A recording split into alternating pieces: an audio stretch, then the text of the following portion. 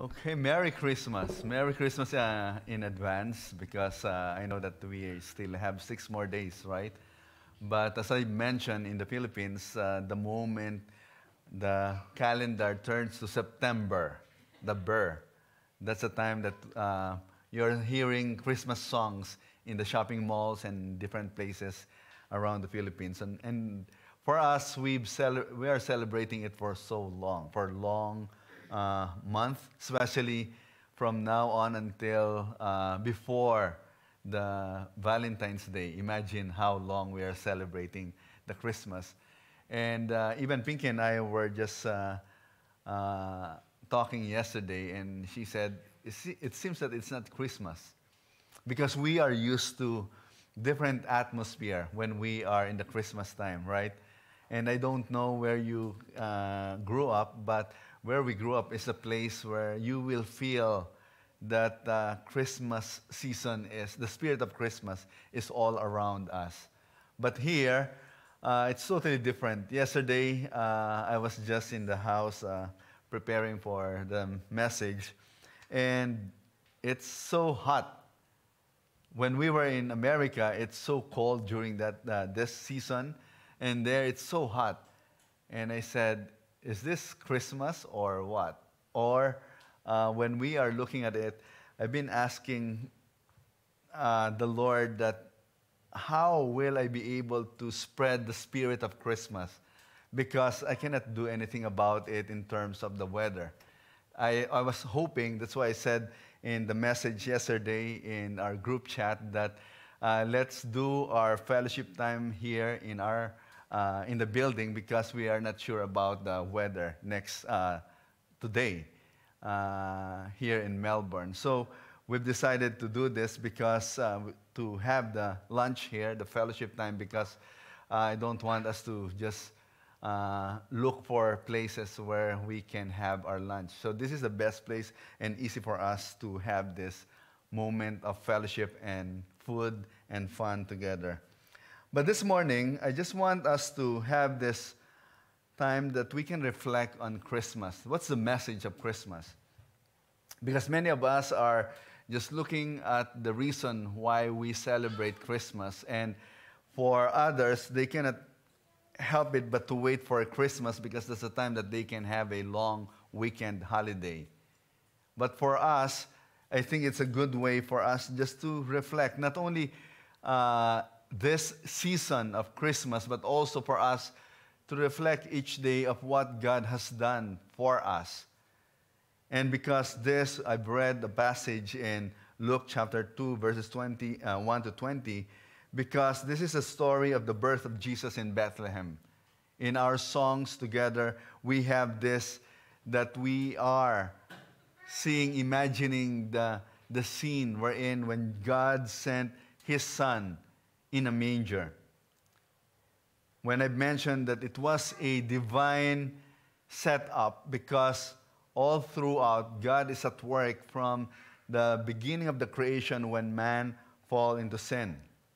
And the world had been waiting for a long time for this promised Messiah from Genesis chapter 3:15, wherein when God said that I'm going to send a messenger, a deliverer who will crush the head of Satan, the serpent's head. And when we look at this, I think it's good for us to have the background of Luke chapter 2, or the background of Christmas. Because when you and I are aware, you'll be able to understand why is it that the message that is flowing in Luke chapter 2 is that it is, do not be afraid, fear not. Do not be afraid, fear not. Because I think it's proper for us, I didn't give this to Bernice, but I hope she'll find it in Malachi chapter 4, because the last message of the prophet, Malachi in verse 4, chapter 4, the last message there is that in verse 5 to 6, behold, I will send you Elijah the prophet before the great and terrible or awesome day of the Lord comes. And he will turn the hearts of fathers to their children and the hearts of the children of their fathers to their fathers, lest I come and strike the land with a decree of utter destruction or curse. That's the last message that the people of the Lord or the Jewish nation heard from the prophet Malachi. The last word, curse or destruction. Maybe for us, we cannot understand, we cannot relate to it because when you flip it and just flipping it in one page, it's Matthew, Mark, Luke, and John. The gospel, the beginning of the gospel of the Lord Jesus Christ. But in this passage, there's a big gap. 300 years of silence, that's what they said. 300 years, there's no revelation, no word from God through the prophets. They've been guessing and waiting for the Lord to speak to them again. They're used in hearing the message from the Lord. And yet, after this message in Malachi chapter 4, verse 5 to 6, it seems that there's a prophecy that God will send Elijah, or a prophet like Elijah.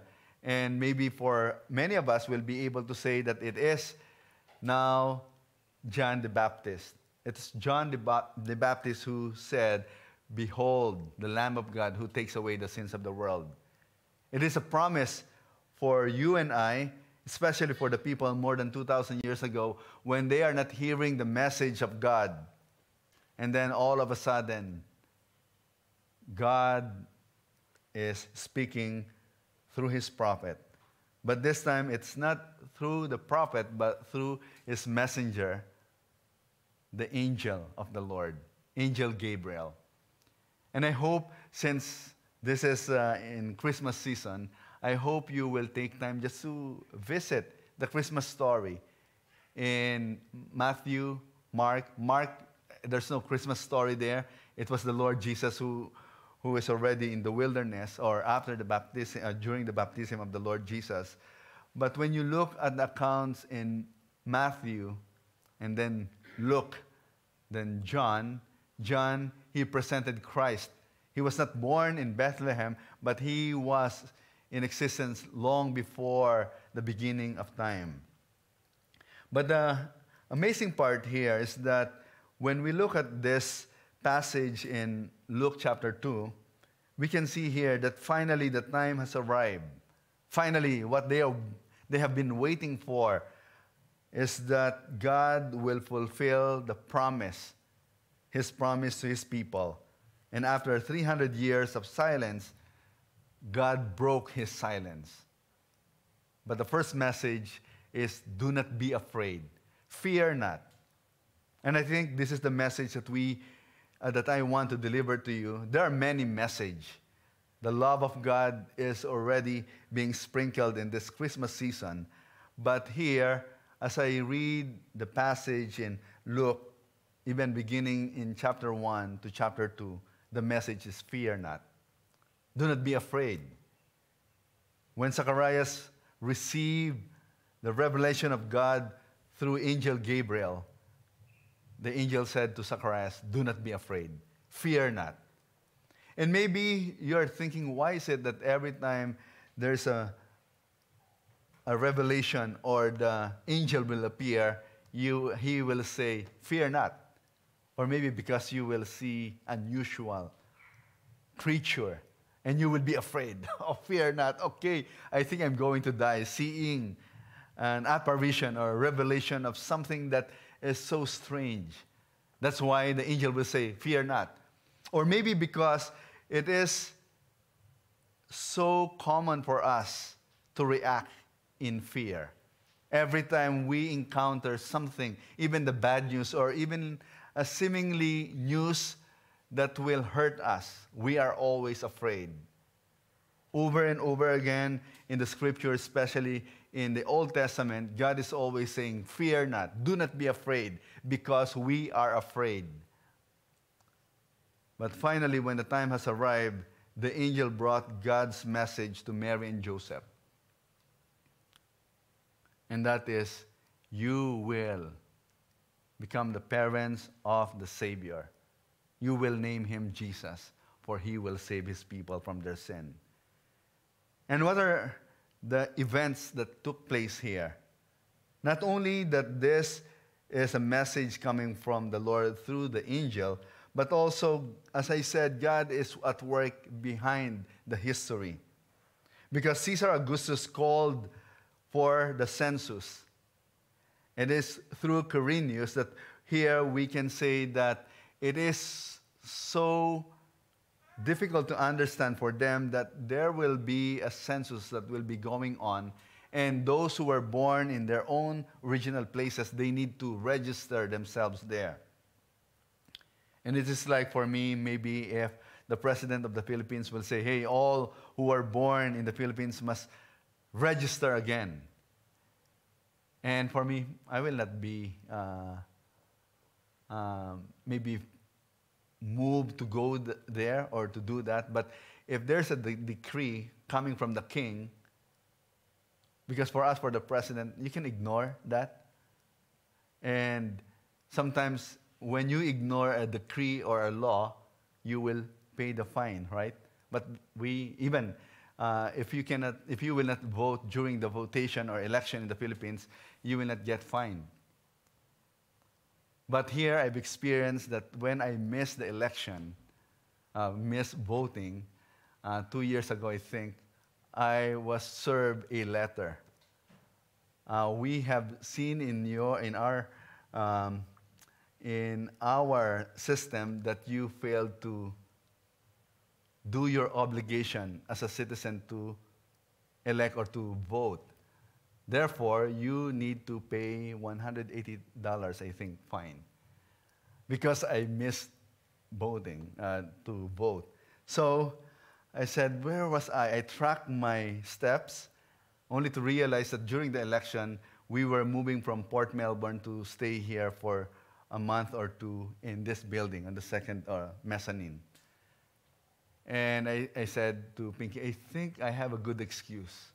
I didn't receive the notice that it's election time, but at the same time, it was not going. That time, you don't need to go to the voting poll because you need to do this. You can do this online.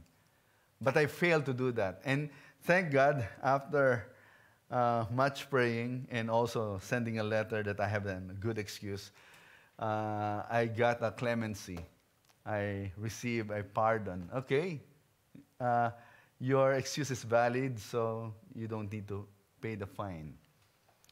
But in this situation, I believe that they don't have any choice but to go to their own birthplace. And you can see it even in verse 4. And Joseph also, together with other people, went up from Galilee, from the town of Nazareth to Judea, to the city of David, which is called Bethlehem. It only shows that the line of Jesus came from the line of David.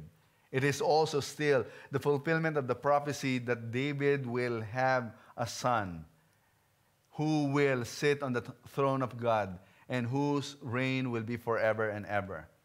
It was not fulfilled by Solomon, and we know that Solomon turned his back from the Lord. And the fulfillment is this, because he was of the house and lineage of David. And even Mary herself is from the line of David. How it is amazing that in verse 5, to be registered with Mary, his betrothed, who was with a child.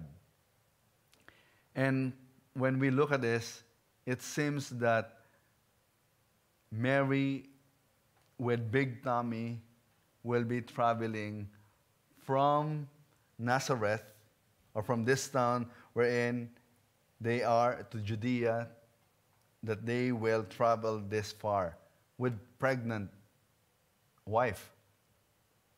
I remember the time when Pinky was 7 months pregnant with Summer, and we are praying that the doctor will give her a pass to fly, to go to Australia from Manila. And it's so good that her tummy is not obvious that it's so big because she's tiny. So she's tiny that it looks like it's 5 months or less than 6 months. So that's why we receive a pass from the doctor, and then she was allowed to fly. Because I think during that time, maybe right now, the same thing, that you are not allowed to fly if you are 7 months pregnant or 8 months towards there, because they are avoiding delivery in the middle of the trip. But with this, imagine that this is no Hollywood type of movie that you can find it's easy. She will ride in a limousine and go to the hotel, and then the hotel, when they are in the hotel, they will put their bags, and then if it's time, she will tell Joseph, I need to go to the emergency room. I need to go to the emergency and the hospital, and then, okay, I'll just call Uber, I'll just call the limousine and then go there and give birth. But no, the problem here is because of the census, it is so packed. This city is so busy to the point that there was no room for them in the inn. Imagine, Mary and Joseph was promised that they will have a baby who will be called Jesus, the Savior, the King of Kings and the Lord of Lords. And yet, there was no room for him. To the point, beyond our imagination, that he was born in a manger. And for us, it seems that maybe, I don't know if someone here was born in the manger. I know someone, my niece, was born in the taxi, because in the Philippines, it's like a kilometer away. They are in the middle of the traffic, and my mom was the one who caught the baby in the taxi, in the cab. But here, I think it's still okay because the taxi was air-conditioned. And with this, imagine the three senses, the smell, the sound, and even this noise, sights that you can see. The smell, sights, and the sound of animals going around there, because it's a manger. And yet, God chose this way for his son to be delivered in a lowly manger. The amazing part here is not that, of course, we've experienced 4 deliveries of our kids, not me, but Pinky. But every time we heard, or every time we gave the news that we are having a baby and the baby was born, the guests or our friends, close friends, will visit us. But the amazing part here is that the first visitor of the Lord Jesus were shepherds. One of the lowliest job ever during this time. Shepherds. The shepherds, they are nobody in the pasture. Nobody. And yet, God chose this visitor, this group of people, to visit the Lord Jesus first. And when we describe this, the shepherds are an outcast in the society because of their smell, because of their work, because the way they conduct their business, but also because for them, these shepherds are not a people person, because they are sheep person. It is for them, when they are looking at it, that they have earned this reputation that during the time, in the ancient time, that as a shepherd, you are not allowed to give witness. You are not allowed to stand in the witness stand because of the murder that you have seen. Because of your reputation, you are not credible as a shepherd. But for this, God chose them to be the first visitor and also witness of this message, of this great news, the news of God becoming flesh. And with this, the focus of our study this morning will be in verse 10. It says, and the angel said to them, to the shepherd, fear not, fear not. Behold. When you see the word behold, it is like, I want your attention. Listen to me. Because I'm going to say this. In other translation, it says, behold, fear not. Or fear not. Why? Because I bring good news with great joy that will be for all the people. The great news, the good news is not only for you who will be receiving the news, but I want you to send this news, this great news. And I want you to rejoice. Look at this. It says great joy. Good news of great joy.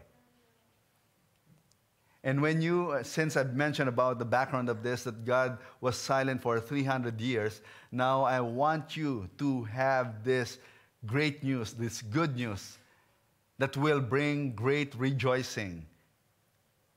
Why?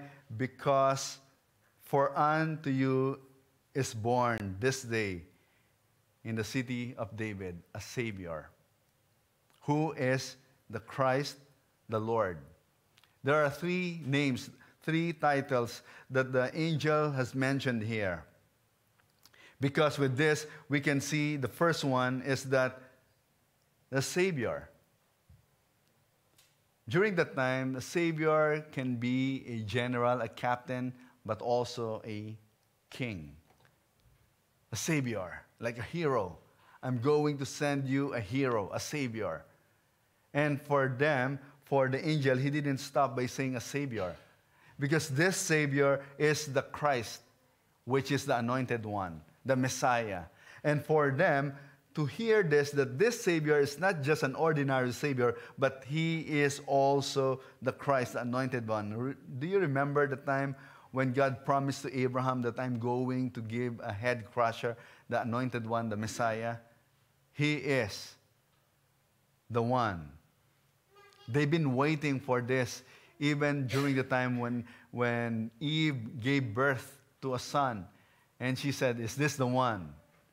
Is this the one who is the promised one? And yet, he is not the one. And they've been waiting and waiting. And they thought even during the time of Moses that Moses is the one. But he was not the one. He is one of the messengers or the Messiah who will save them, but Moses is only a type of the Messiah. But Jesus Christ is the one, the anointed one. Not only that he is not only the Savior, not only the Messiah, but he is the Lord.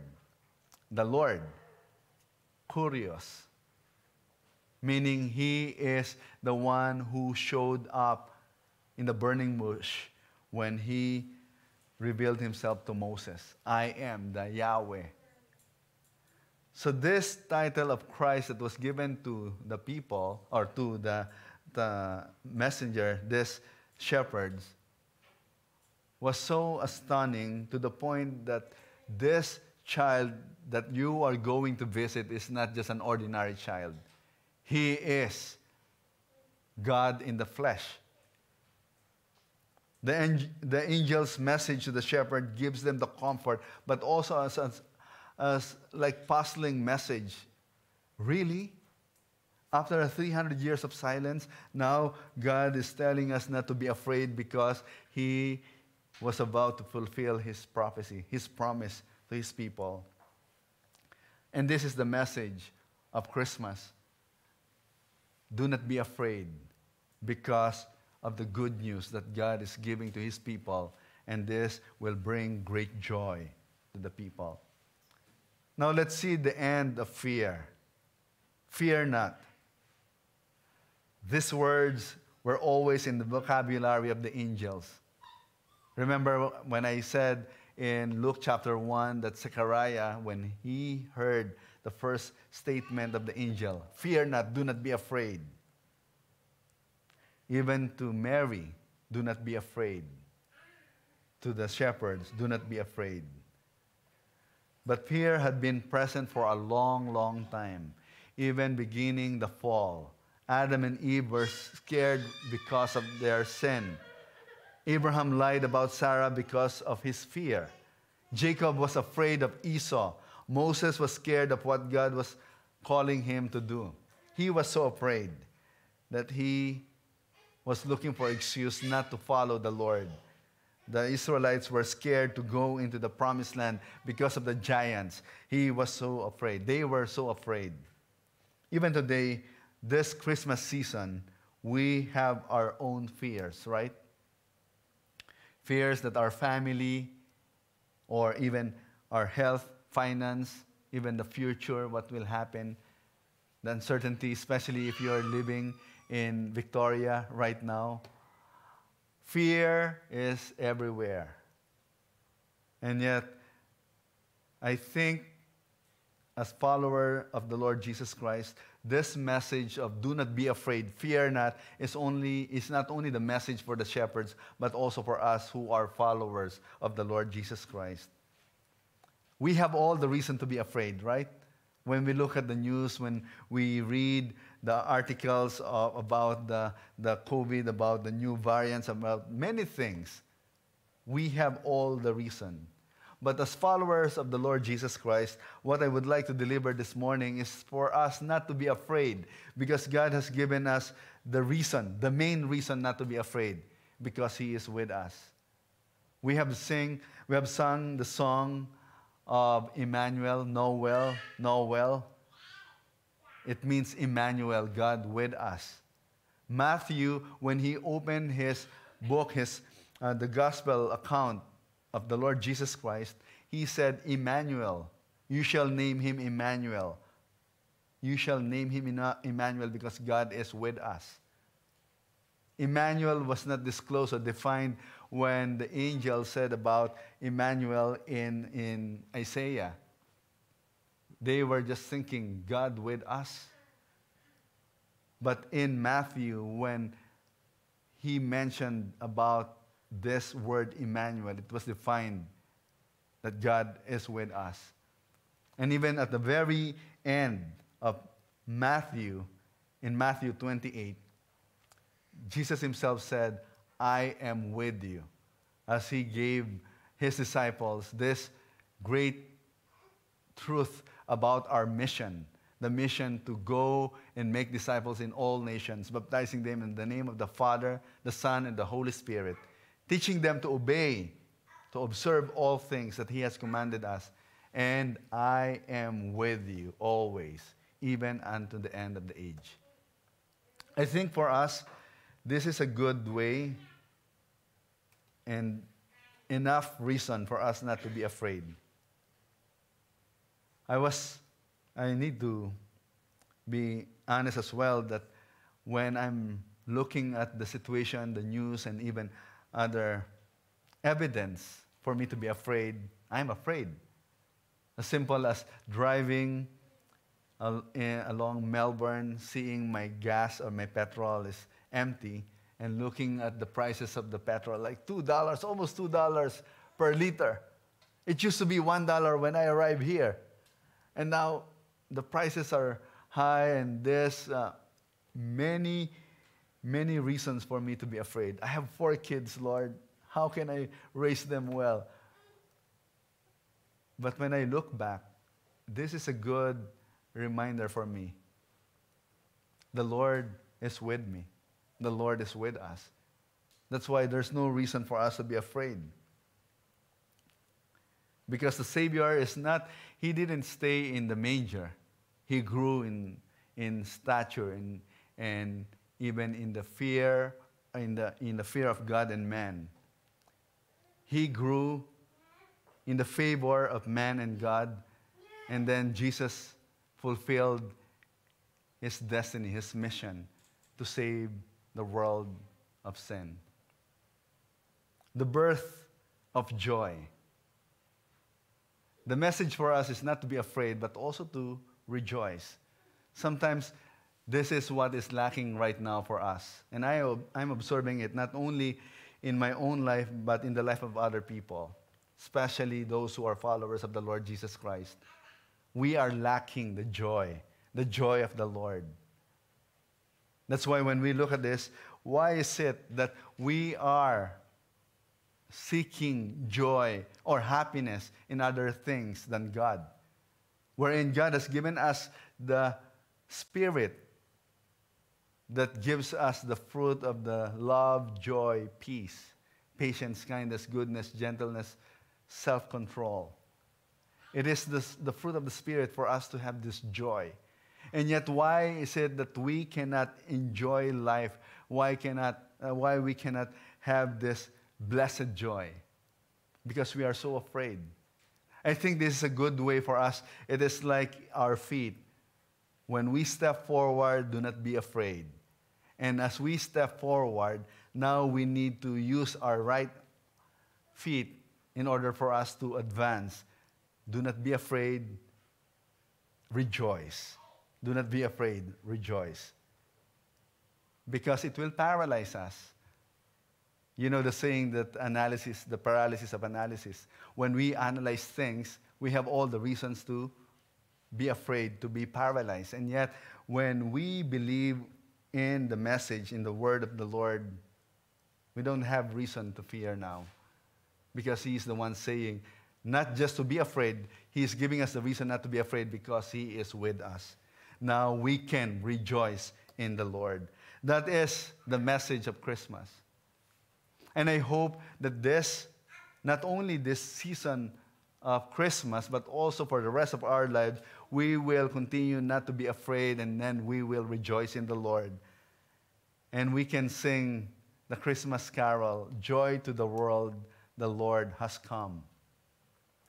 We have all the reason to rejoice. We are people who are on our way to heaven, not just to Bethlehem, but to heaven where the Lord is. We need to express that joy to the people around us because we have missions. Mission to tell to the world that the message of Christmas is God become flesh and He dwelt among us. And look at this passage where how this shepherds become an evangelist. Because when they said in verse 11, after saying that this day is born in the city of David, the Savior, the anointed one, the Christ, who is the Lord, this is what he said. In verse 15, when the angels went away from them, the shepherds said to one another, "Let us go over to Bethlehem and see this thing that has happened, which the Lord has made known to us." What was made known to them? In verse 14, "Glory to God in the highest, and on earth peace among those with whom He is pleased." This is the message. And now when they went, in verse 16, and they went with haste and found Mary and Joseph and the baby lying in a manger. And when they saw it, they made known the saying that had been told them concerning this child.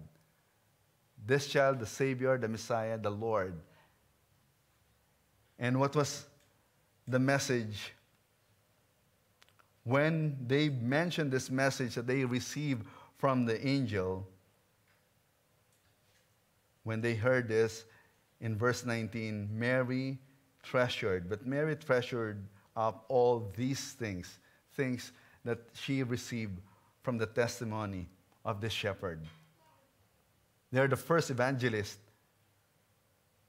not only to Mary and Joseph, bringing this good news, but also here in verse 20, where we are closing our study. In verse 20, it says, "And the shepherds returned." Returned where? To where they came from. What happened there? Glorifying and praising God for all they had heard and seen, as it had been told them. They started being afraid, and now they followed not to be afraid, and they rejoice. This is the end. And I hope this will be also our, not just a reaction, but our response to this message. It says, And the shepherds returned, glorifying and praising God for all they had heard and seen. And I think I just want to apply this into our lives right now. Why is it that we are afraid? Why is it that we don't have this joy? Because, or maybe because we are not spending time with the Lord. We are not spending time with His Word. Therefore, we're spending more time with other things that gives us the reason to be afraid, instead of going to the source, to the Word of life, that gives us the courage not to be afraid, and also that gives us the reason to rejoice in life. Because when the shepherds returned, they started glorifying and praising God. It means as well that they started working for God. And I think if we will capture this message, the only message that I want to deliver to you is not to be afraid and also to rejoice in the Lord. Why? Because in Isaiah 41:10, this is a takeaway for all of us. The Lord is saying to us, when He said this to Isaiah, "Fear not, for I am with you." You're afraid right now of what's going to happen in 2022 because you are looking at your situation. Maybe I'm in trouble because of this and that. Or, no, I'm not in trouble. Because of this passage, I am with you. I have all the reason not to be afraid because God is with me. Be not dismayed, for I am your God. I will strengthen you. Oh, how I long for strength, right? We are all tired. Sick and tired of things in this life. I will help you. I will uphold you with my righteous right hand. And if we have this message every single day of our lives, I think we will continue to walk forward, not backwards, but walk forward. Fear not. I am with you. Now you can rejoice. Because this Jesus that they saw in the manger didn't stay in the manger. In Revelation chapter 22, verse 12, it says, the baby Jesus, now who is the King of Kings and Lord of Lords, He said this to His people and also to us. Behold, I'm coming soon, bringing my recompense or reward with me to repay each one for what he has done. He is the Alpha and the Omega, the beginning and the end. I've been praying that the Lord will continue to speak to us, even to me. Lord, help me to believe in this. Do you believe in the message of the Word of God? Maybe we will say, or we're saying, Lord, I believe. But our action, even our anxious heart, shows that we don't believe. Because it is impossible for us to please God without faith. For the shepherds, they believed. Although at the beginning they were afraid. But they ended up working for the Lord, working with the Lord, glorifying Him, rejoicing, praising the Lord for what they have heard. And I hope this will be our experience, our response. Now, even for me, as I look at this, Lord, will be entering to the new year, and yet I'm not sure of what's going to happen to me. Maybe you're right, you're not sure of what's going to happen to you, but I hope you will say, but I am sure that you are with me. So no matter what happens, I know that I am safe and secured because you are with me. You are the Emmanuel who is with us. And even as we prepare our hearts and our minds even to remember what the Lord has done, that's why I said that it's my intention and desire right now that we will take communion, the Lord's Supper, every other Sunday, or more than once a month, for us to be reminded of why we're doing what we're doing. Why do we have to believe that God will never leave us nor forsake us? Because once in the history of humankind, God gave His Son, Jesus, and Jesus gave His life so that you and I will have life eternally. I would like to ask the ushers, please pass the bread and the cup. Even though this is like remembering the birth of Christ, the gospel will never be complete without the death and the resurrection of the Lord Jesus Christ. And as we do this, I hope and pray that we will not just take this like this is another day for us. Thank you. Thanks. But this is a way for us to be reminded of what the Lord has done and what He is going to accomplish in us and through us. Thank you.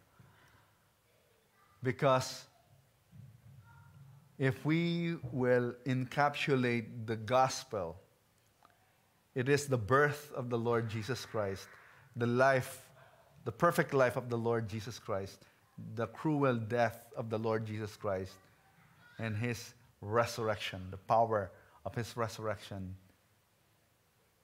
And then, what do we need to remember is that when Jesus rose from the dead, before His ascension, He promised that He is and He will be with us, that He is coming back again. It was fulfilled now in the Old Testament, the prophecy that the Lord will, that God will be in the flesh, who will dwell among us. His birth was fulfilled. His life was fulfilled. His teaching was fulfilled. His death on the cross was fulfilled. His resurrection was fulfilled. His ascension was fulfilled. The only thing that is not yet fulfilled is His coming back. In Revelation, when we read it in 22 verse 12, He is coming back again. So that's why as we wait for the Lord's return, we are commanded also to partake this communion in order for us not just to remember what He has done, but also to anticipate His coming. But even though it seems that He is taking His time, He is giving us this confidence that I am still with you. And may this give us the confidence, the courage, the faith to live our life for His glory, praising, serving, rejoicing in the Lord. So let's partake this bread and the cup as a reminder that the Lord gave His life for you and me, for us to have a blessed life.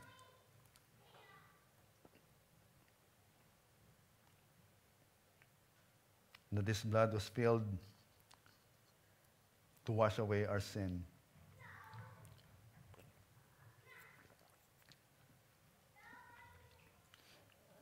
I want us to bow our heads and maybe just giving you a few seconds, a few minutes just to let the word of the Lord sink in into our hearts and allow His Spirit to speak to us.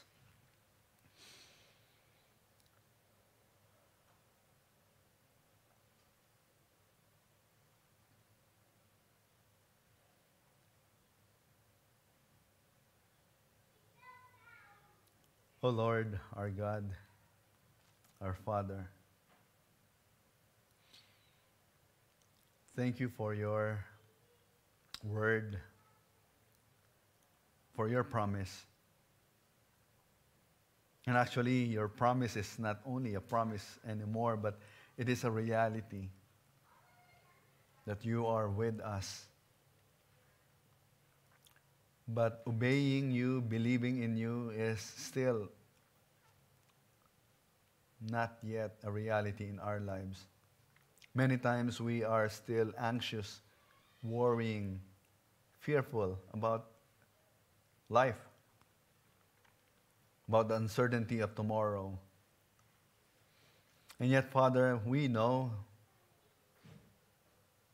we believe, even though there are times that we are being shaken, will you please help our unbelief? Believing that you are coming back again, Lord, but also believing that you are with us now. Your Holy Spirit is living in us because of you, Lord Jesus. And I pray, Father, that you will build up our faith in you, that you will strengthen our love for you, that we will love you with all our hearts, our mind, our strength, our soul, that everything that we've got will be offered to you. Oh Lord Jesus, please help us. And forgive us, Lord, in times of doubt and fears and worries and anxieties, because we know that anything that's not of faith is a sin. So help us, Father, to live for you. Strengthen our faith so that we, just like the shepherds who receive your message, will be a shining light and a powerful witness to the world around us, a dark world around us, Lord. They too are in need of you, Jesus, because no one seeks after you. And we are all like sheep who are gone astray. We need the great shepherd to seek us. And thank you, Lord, for you have sought us. You have saved us and allowed us to be part of your family. Therefore, we should be rejoicing. We should not be afraid because you are with us. Help us, Lord, please. Allow us to live this life, the blessed life that you, Jesus, have given us. Because we know, Lord, that the devil's intention is to destroy, to kill, and to rob the joy that we have. So please, Father, help us. Bless your people so that we will be a blessing to the world who is in need of a Savior. Thank you, Lord Jesus, for saving our souls. And thank you, Lord Jesus, because in you we have life.